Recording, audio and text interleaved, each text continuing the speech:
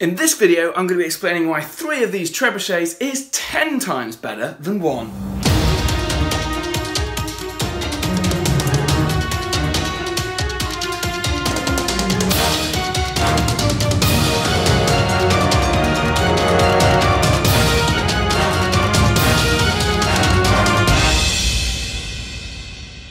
Hello and welcome to another Battle Games in Middle-earth tutorial video. This time all about siege engines. Now forget Time of the Orc. With the Middle-earth strategy battle game rules update, it is now definitely time for siege engines galore. Now, I remember the great bit in the Return of the King, the Battle of Minas Tirith, when the Siege of Gondor and the trebuchets are suddenly flying, letting loose, all that sort of stuff. And as soon as I wanted to play the Middle-earth strategy battle game, or back then, the Lord of the Rings strategy battle game, I picked up one of these models and it was like the best thing. It's so cool, it's the trebuchet and it's got all these guys in it and everything. It was just so awesome. But then you play the game and you go, you know what? That's a bit disappointing. But now the new siege rules mean that these guys are so much scarier than they used to be. Don't know very much about siege engines? This is the video for you. And before I explain why 3 of these is infinitely better than having just 1 on the battlefield, let's take you through a few of the siege rules first of all. So first of all, if you're deploying a siege engine, you don't have to follow the usual rules of the scenario. So if you're playing board halves and sometimes you could end up with stuff in the middle of the board, ignore that. Always with a siege weapon, you're within 6 inches of the edge of your own board edge. So that's even in Maelstrom of battle missions where you all come on from random board edges, which is great because it means you get to shoot in the very first turn rather than dragging your siege weapon on the board. On the downside, it does mean that some random orcs or wargs, as you can see here, can turn up behind you and scupper your plans entirely. So watch out for that. It's also worth noting, for some reason, some people seem to think that siege engines always deploy first, but it's only in Maelstrom of Battle ones where they have to deploy before everything else. The rest of the time, you could, if you really want to, deploy your siege engine last.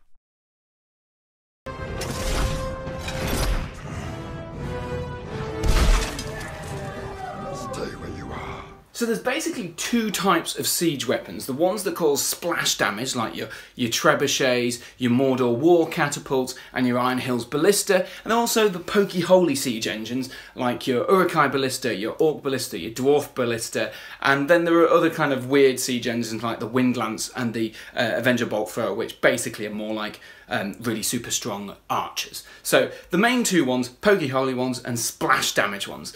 Before we again get into those trebuchet tactics, let's find out exactly a little bit more about the details of splash damage and pokey holy trebuchet shots.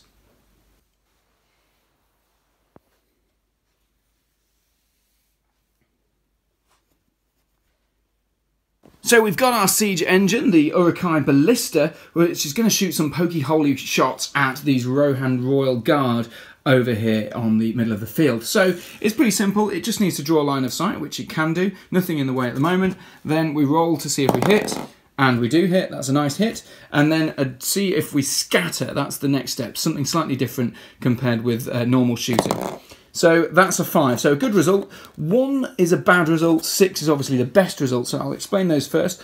On a 1, you may end up accidentally hitting anyone who happens to be nearby, like this little Uruk-hai fella who appeared out of the darkness.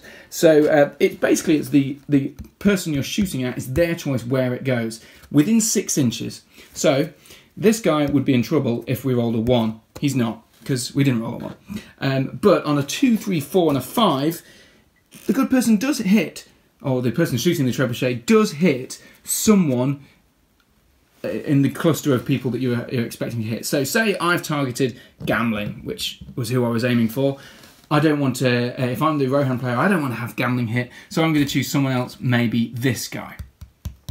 So that's what's going to happen. As long as they're within 6 inches, the player who's being shot at can choose anyone to be the fall guy. So a standard tactic is, if you're facing siege weapons, to always have some poor soul hovering a bit further away from everyone else, like that. So you know, if you're going to hit this guy or Gamling, then on a 2, 3, 4 and a 5, you can have this guy take the pounding. So that's what's going to happen. So that's what we'll do. But because we've got this little fella here in the cluster, well, maybe do it a little bit more interesting if they're in the cluster, because I want to show you how these work. So that's the 5. So he's going to get hit. So basically, he takes a big old strength 9 hit, and that's the case with all of the ballistas. So it's a pretty powerful, powerful shot. There we go. That will kill him outright. But because he's strength 5 or lower, so if you're strength 6 or above, so trolls and things like that, this won't affect them. But if you're strength 5 or lower, you get flung back D6 inches before you die. That's a big solid 2 inches. Not great, but perfect for this example. So he's going to go back 2 inches, bish, bash, bosh, in a straight line from the weapon. So bing, bing. So it's going to hit this guy. And what happens is he gets thrown over, and anyone he passes over during his flying sequence takes a strength 6 hit. That's pretty good, right? Strength 6 hit on a Rohan Royal Guard. Oh, I've lost my dice. A 3, so no damage, but hey, it's worked quite well. So that's one of the samples. We've killed this guy, we've knocked that guy over. Effective siege weapon shot, yeah, not too bad.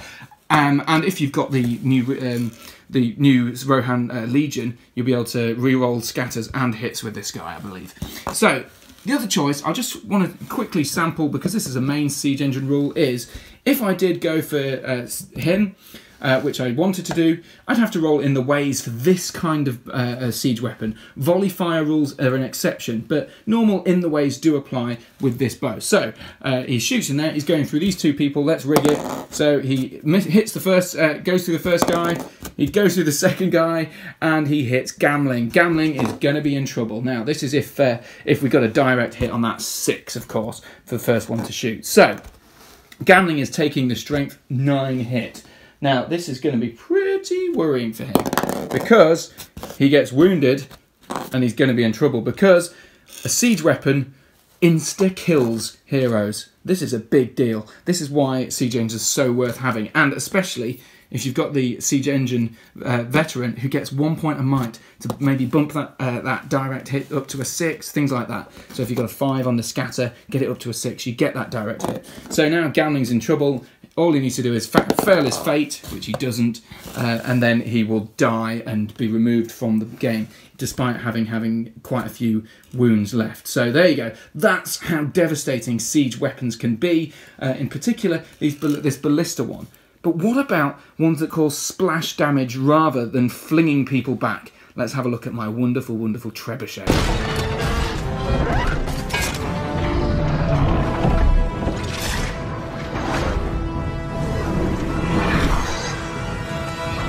So let's take a look at how the Gondor Battlecry Trebuchet works. I love the Battlecry element of the name. So basically it's got a 12 to 96 inch range, so it can shoot pretty far, but it also, you've got to be wary about shooting things close to you. It's got a minimum range as well. It doesn't need line of sight, so this hill, it's blocking the line of sight to these orcs that are hiding really far away. That would block the line of sight for normal stuff, but because I've got a guy on top who's looking out for the trebuchet team, as long as I've got a line of sight with someone on the battlefield to my intended target, then I'll be able to shoot them absolutely fine. So let's see how the trebuchet works. Let's fire it away. So it misses this time. Next time. We'll get there. There we go. So 3 turns it takes to finally hit. So by this point, the orcs would be a bit further forward, of course. But we're aiming for this guy, the captain in the corner there. So simple. As with the normal, with the previous siege engine, you've got to scatter that dice as well. So hopefully we don't get 1. We do get a 2 though. That's fine. So again, within 6 inches of this guy, someone will get struck. So as the orc player, I'm going to choose. Well, let's say I don't really know much about siege engines. Let's go with this guy. So he gets smacked in the head. So what happens? We've got, for this guy, it's a strength 10 hit. Or was it strength 9? Strength 10. Strength 10 hit on that guy, which means he's just smashed into the ground outright. Bam, he's dead. He's got no chance. So he's dead. But now, as we mentioned, we've got splash damage, which is the most exciting bit. So we see who's within 2 inches of this guy in the middle there. So guess who? pretty much everyone. So all of that lot are all going to take a strength 5 hit each, which is pretty nice, pretty nasty. So let's do all the 5 orcs, sorry, first of all. So we've got 5 orcs. So, oh, look at that, we've got 1 orc dead, and 4 are knocked prone. Now, it does say in the book for the Mordor War Catapult that they're not knocked prone, or it doesn't say that they are or aren't. There is an FAQ that confirms they are. So, those 4 guys are knocked prone, as with the Trebuchet, and also with the Iron Hills Ballista as well. So, these 4 guys, let's say we kill that one. These 4 guys are knocked over. Now, we've got the Captain as well. So, Captain takes a strength 5 hit as well. He's absolutely fine. He's also knocked over. And just worth noting that the splash damage doesn't kill the heroes outright. So if I had wounded him, even though he'd get his fate points, he wouldn't die straight away, even if he just failed one of those fate points. So that's what I love about a trebuchet. Look at the disruption caused. Not only has this one shot killed 2 orcs, which is, 10 points, it's also delayed them by half a turn, because these guys are going to have to spend the next turn getting up and then moving again, and then they might even get splashed again. So obviously the sensible thing to do is, if you're a orc player, is rather than taking the hit just like that, you go, oh no, I'm playing against siege weapons, so I'm going to have what I call the fall guy. Poor old soul. So he's going to stay separate from the line, perhaps even a bit further back. Well, he certainly will be eventually. And then he's going to take the hit, because everyone within 6 inches, as long as there's everyone's within 6 inches of him, we're okay. So he'll take that damage, and as long as there's 2 inches away, no splash damage call, so it'll just be 1. So make sure you remember that, dear opponents taking on siege damage. So there you go. That is the general gist of siege engines. There are a few exceptions to the rule. Defense 10 models, they don't get insta-killed, and the mummer kill, which is a siege target, doesn't get insta-killed either. But there are a few exceptions, but that's the general gist. Now, there's a couple more little things that I'm going to have to go and mention first.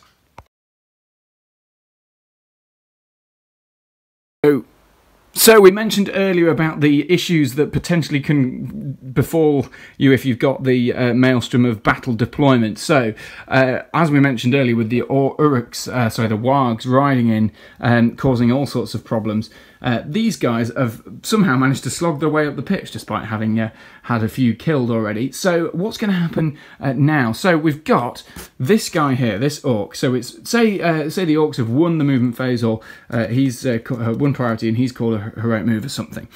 These guys are going to engage the teams. So this guy is going to go into that guy's going to go into that guy, and this poor fella's going to get the rest of the charge. So there we go. So we've got a whole team of orcs attacking all the siege veterans. But this guy, who somehow managed to sneak around the other side, just walks into touch the siege engine. You don't need to have bases for siege engines. This is the thing that I see a lot.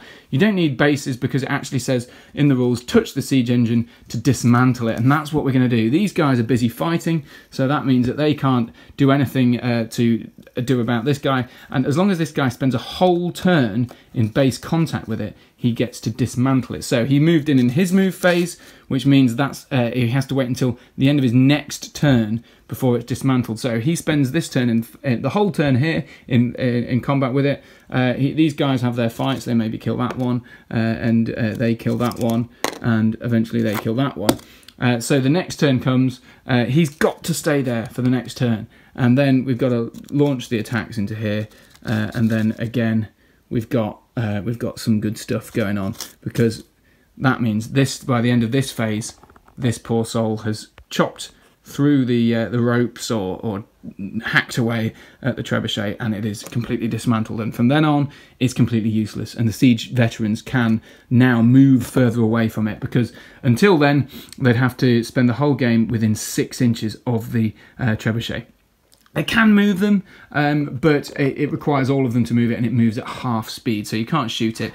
But with a range of 12 and 96, there's not a lot of points, so you might as well end up just sticking in the corner and then waiting until you get demolished. But now, as I've mentioned, the whole point of this video was, why should you have 3 rather than 1, and how come it's so much better? Here is the explanation in a second. So there you go, there's the basic siege rules. That's how we're using it in the games. There may be a few little bits and bobs that I've missed, but do ask me questions below, and also check out page 114 and 15 of the rule book, and you'll be able to finish off understanding a little bit of the finer details and the nuances. And of course, each profile is slightly different, so the strength of the shot can be a little variant, but usually it's about the same, and most of the time they hang on 4s, unless you're the Mordor Siege bow. Poor old Mordor Siege bow. So, with that in mind, why should you have 3 trebuchets as opposed to 1?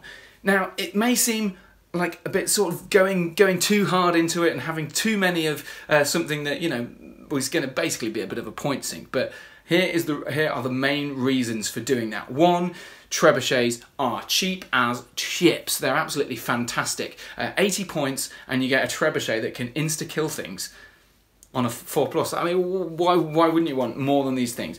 But 2, it's about that poor old scatter. Let's go back to the table and find out a little bit more about why I want 3 trebuchets.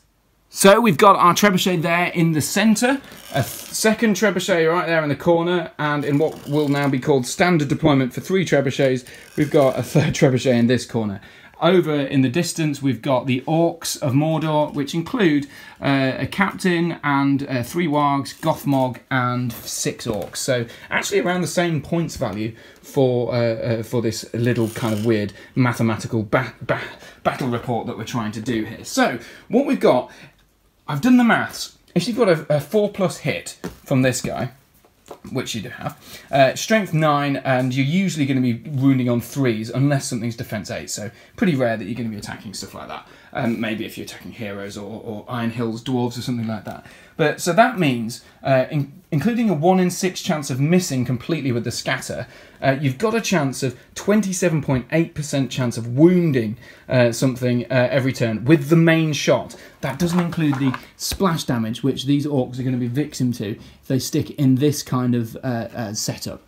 I suppose there's this guy here. But so say for example 27.8%. So over 2 turns you're going to kill half of a person, maybe 0.56, and over 4 turns you're guaranteed to kill 1 guy, logically, and that's just bad. That's going to be bad luck if you do that, because by 4 turns you've got this army here, haven't you? You've already got your army on the doorstep. That's just 1 trebuchet. So let's apply logic to that, and so you've got 3 doing that. So then that means you've got 3 guys gone. That makes pretty much good sense in 4 turns. So, you know, that's good. So we've got 1.67 per 2 turns with 3 shooting. So that's a good start. So that is, you know, actually, when you think about that, that's not bad, 3 turns of shooting, but for 240 points, where it comes into its own is you've got chances of scattering directly into this guy. This is where you want to pay your points for. So you've got a might point on each of these trebuchets. So that means you've got 3 trebuchets, each with a 1 in 3 chance of directly hitting him. So if you think what I'm saying, 1 in 3, so you've got on a roll of a 6, you direct hit the guy. On a roll of a 5, you can spend a point of might and you direct hit the guy. And then suddenly, you've got a guaranteed chance of knocking this guy off his warg, which, as you know, very much is a valuable thing in a game of Middle-earth strategy battle game. So that's why I think the trebuchets are amazing. You've got a huge chance of killing that guy in the first turn. So I think it's about half and half if you go for him. You've got a half and half chance of taking him off his warg and causing some serious damage, which is a good roll. It's a good roll. And then the big thing that I love about this is, say for example, these guys all go to try and disable this, or they go for an objective over here, for example, over to this end of the board. And then these guys are going, well, I've got to go all the way over that end of the board. Now you've got a split up army. So unless there's objectives, of course, that's a really disadvantageous thing to be doing. But the reason they do this is because they want to take out this trebuchet and this trebuchet. So my strategy of 3 trebuchets is already working. And what's even better about this, they think if there's just 1 trebuchet in the corner, these guys are hovering around here thinking, this is fine and dandy, because you know what? You can't hurt me here, because you can't. They can't. It's a minimum 12-inch range, and you're not going to be able to do any damage from this guy. So the great thing about this strategy is, while this guy is sort of sitting around going, damn, I can't shoot them, he can go, oh, hold on, I can shoot these guys over here. And meanwhile, while this guy can't shoot these guys, he can go, I might shoot these guys. So suddenly you've got that extra turn or two, potentially of combat or of shooting, which can make all that difference, especially after 3 or 4 turns slogging up the board, taking a few rocks to the face. And obviously you're never going to have an army with just trebuchets, so you know you might max out with Denethor and some cheap Minas Tirith troops to just get that advantage. And by the time the lines collide, you've got a really big advantage in your favour. This is why I love the Minas Tirith trebuchet army, especially if there's going to be 3 of them.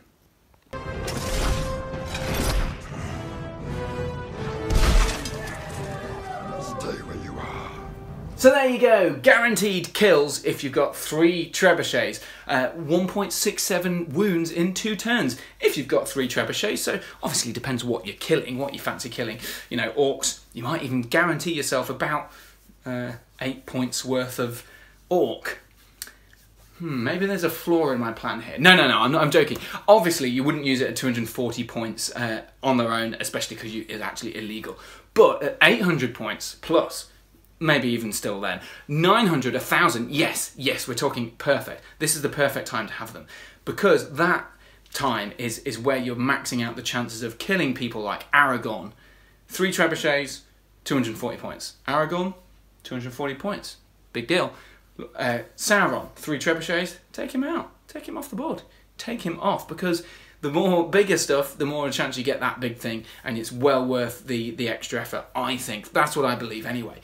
And also think the disruption, as I've shown in the last video, just move the fact that people have to spread their lines out. People have to divide up and send 3 or 4 wargs to attack one trebuchet, a couple to attack the other, and then suddenly you're realising, hold on, there's 6 or 7 guys that are perhaps not focusing on the main thrust of the force, and your trebuchets aren't going to score any objectives, but they're going to stop other people from scoring objectives by distracting them. So imagine, assassinate someone. Say, you know, early in the turn, it's a capture and control or something like that, or a domination match, and there's objectives that are left right at the back. You can be threatening that for the whole game. The whole game, taking away that sort of objective. Lords of Battle, perfect. You've got 3 models. Amazing. That's a kill. Every so often there's 3 models sat in the back corner that you can't really kill very easily unless you send lots of people in, and I'm chucking rocks at you all the time. That's why I think 3 trebuchets is absolutely the way forward. Maybe even 2 Mordor catapults with trolls. 2 trolls, 2 catapults. Now that is sounding very, very tasty.